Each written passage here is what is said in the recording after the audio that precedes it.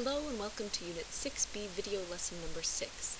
The reading to go along with this video doesn't exist!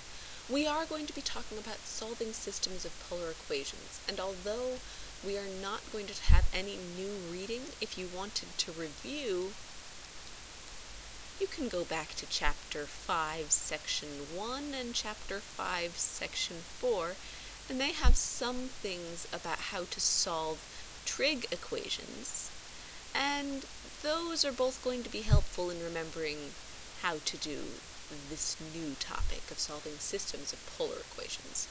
So to begin, we're going to take a trip down memory lane. Last November and December, we solved a lot of trig equations together, and on your own.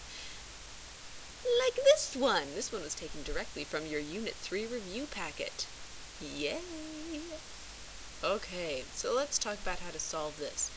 We are solving it on the interval between 0 and 2 pi, including 2 pi, not including 0, so that cannot be our answer.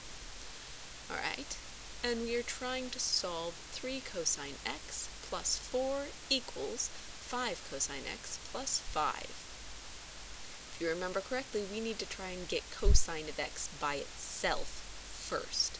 So, just like if you had normal x on both sides of the equation, we're going to subtract 3 cosine x from both sides and end up with 2 cosine of x plus 5 over here, and they cancel out and you end up with 4 over here. And you can subtract 5 from both sides to get all the numbers on the other side to get negative 1 equals 2 cosine of x, and divide by 2. Negative 1/2 equals cosine of x. From here, you had to take the inverse cosine. Now, this is a non-calculator question, because we're only going to be doing non-calculator questions for the polar equations we're going to be solving. So when we were doing this as a non-calculator, I always told you it's a good idea to draw out where your answers are going to be, remembering that all students take calculus. We have a negative answer to cosine. All positive, can't be in the first quadrant. Fourth quadrant, cosine's positive, can't be in the fourth quadrant. But I could have a triangle in the second or in the third. I'm going to label those with my 1/2, thinking, would this be a 30-60-90 or a 45-45-90 if one of the sides is 1 and the other is 2? And if you know your special right triangles, you should know, oh, my hypotenuse has to be 2, and my 1 for cosine is the adjacent, so that's going to be here. And then this side is going to be root 3. I could also label down here, but I don't feel like it because these are going to just be a reflection of the exact same triangle. Looking at this, I'm thinking, alright, this is my reference angle. It's across from my square root of 3, so my reference angle has to be 60 degrees, which in radians is pi over 3. They asked for radians, so we're going to have to give our answer in radians.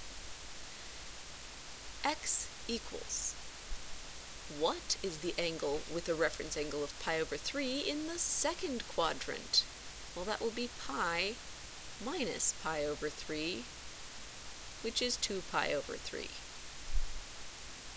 X also equals, in the third quadrant, pi plus another pi over 3.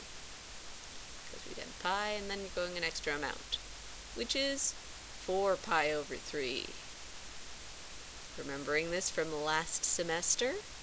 I hope so.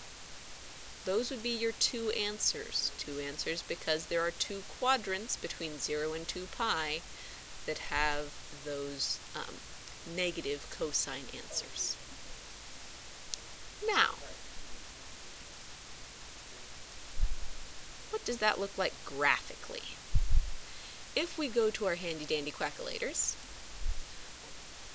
we were saying here, making sure we're in the correct mode, yes, we're in radians, we were saying that 3 times the cosine of x plus 4 should be equal to 5 times the cosine of x plus 5.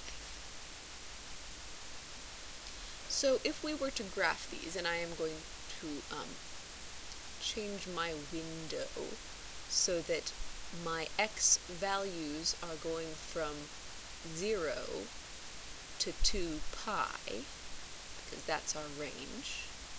I'm going to graph this, and we have a nice cosine curve and another nice cosine curve. And the two values we found were here and here, at the intersection of those two graphs. I have to go over here to find closer to this intersection. It'll find that intersection here. That's my 2 pi over 3, 2.09. Or I could calculate my other intersection over here. Remember, when you had multiple intersections, you have to actually go close to them. And it should calculate, this is 4 pi over 3. Okay? So that is what I just calculated graphically. Now,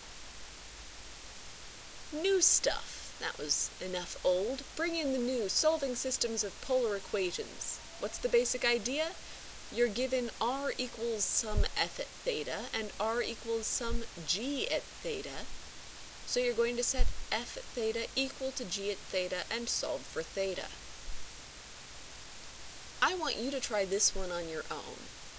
All you have to do is set 3 cosine theta plus 4 equal to 5 cosine theta plus 5 and solve for theta on the interval 0 less than theta less than or equal to 2 pi.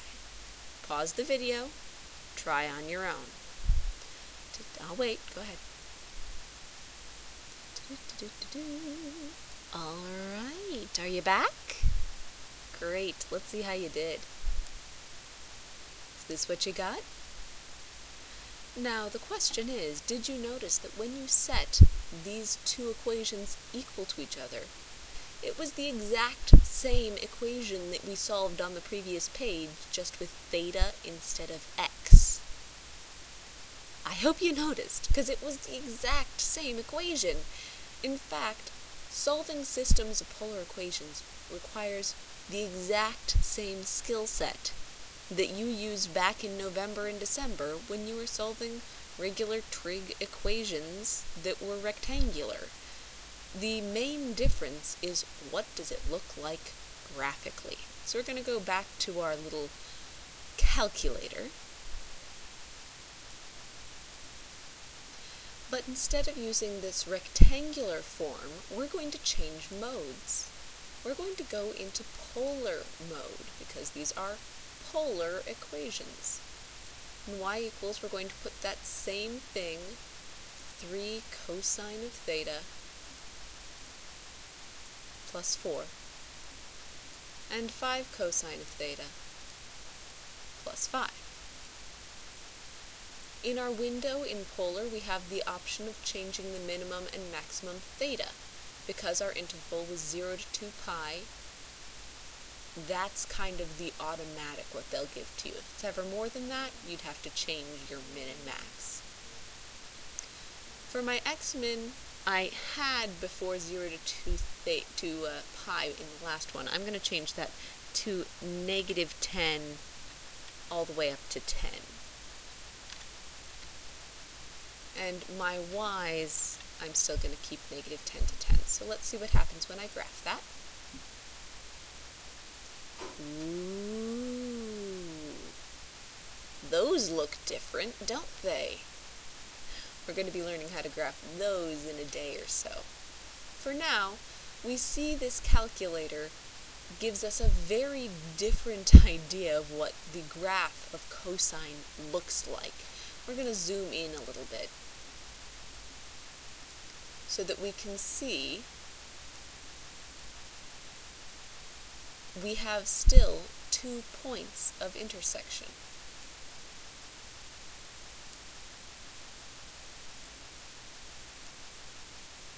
Let's just change the window.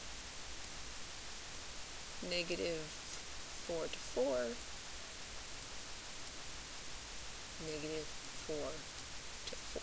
The zooming in wasn't working as I wanted it to. That's the first equation. Here's my second equation. And you see that there are 2 points of intersection, and those are the 2 points we found, 2 pi over 3 and 4 pi over 3. So I told you that solving polar equations just requires the same skills as before.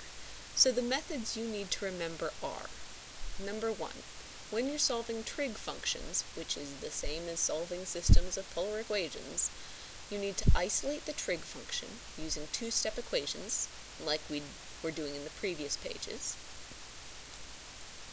or factoring, which we're going to be seeing a little bit soon. And then you have to take the inverse trig function.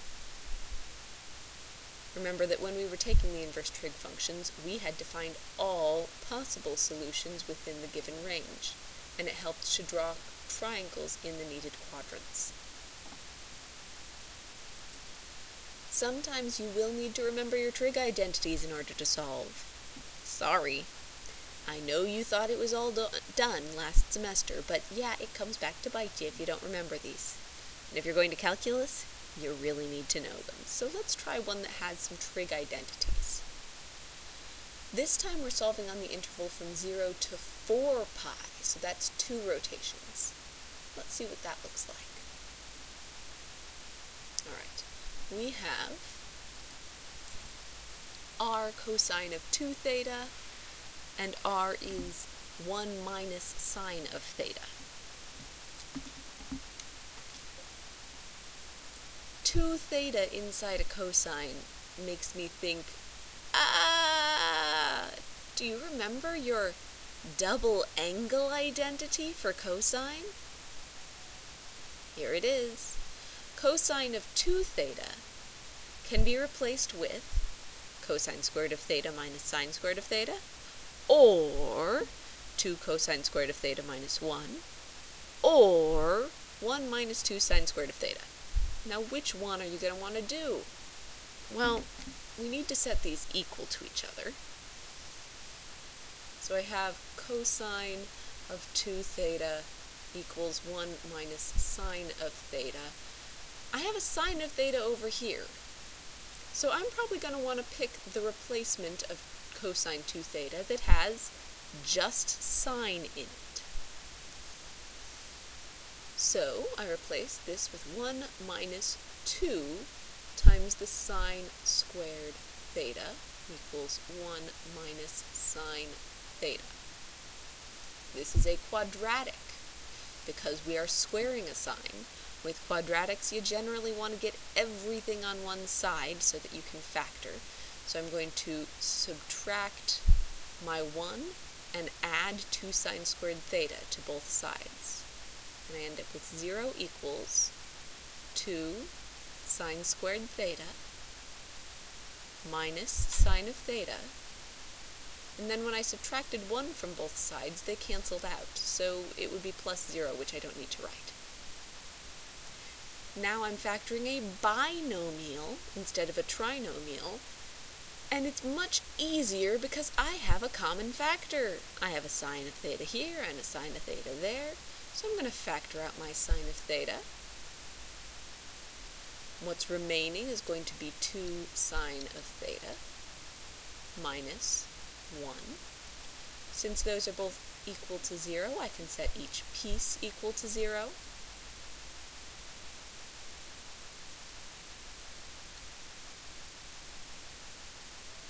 And I also added 1 to both sides in one step. So sine of theta equals 1/2, sine of theta equals 0. Last step, you're not done until you have all the thetas. So over here we've got sine of theta equals 0. Now that's not a special right triangle. That's one of the things that's in between quadrants. We have to think, oh yeah, sine. That's always going to be my vertical, my y value, right? So when is my y value 0? Here and here on my unit circle. So this would be the angle 0 or 2 pi, right? This would be my angle pi. Now, am I going to be using 0 or 2 pi? Well, I look up here at my interval and I say 0 is less than theta, not less than or equal to. So I can just get rid of that 0. So I know here theta can equal pi and 2 pi. But that's just in the first rotation. Pi and 2 pi. I need to go around a whole other time. Now I'm getting around again, so I've gone a full rotation beyond pi. So 2 pi more than that is 3 pi. And 2 pi more than 2 pi, because I've gone a full extra rotation around, is 4 pi. Now let's look over here. Remember, these are just from the extra rotation, since we're going all the way out to 4 pi.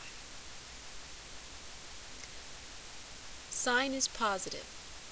All students take calculus. That means the 2 quadrants I can be in are the first quadrant or the second quadrant. 1 over 2 tells me this is going to be a 30, 60, 90 triangle with the hypotenuse of 2.